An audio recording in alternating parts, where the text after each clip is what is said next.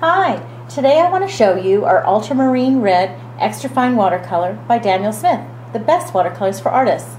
To create this color, ultramarine blue pigment is chemically baked, which transforms it first into ultramarine violet, and with additional chemical baking, ultimately produces ultramarine red.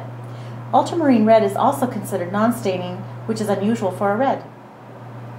Here you can watch me paint out our ultramarine red, which is a warm reddish violet.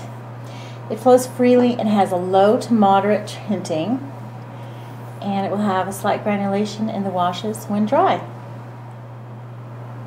And here on my prepared paint out, you can see the mass tone or tube color here and the range of shades in my washes here.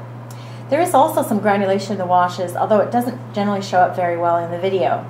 Our ultramarine red has an excellent light fast rating, is a transparent, non-staining and granulating watercolor. That's Ultramarine Red by Daniel Smith.